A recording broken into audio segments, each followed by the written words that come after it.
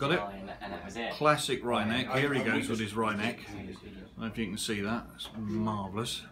So, just looking at the bird, we can tell if I get his head to stay still, or her, we don't know, actually you can't sex these.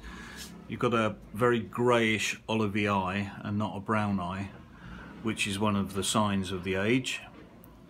The other signs that we've got are the patterning on the neck here.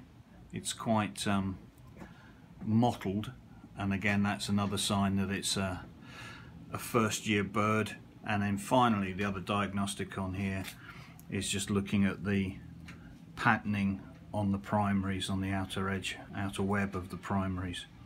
So what we have is a very beautiful first year, sex unknown, as the name implies, or was the, oh, it's not doing it now. Video implies a Wryneck. Okay. 80.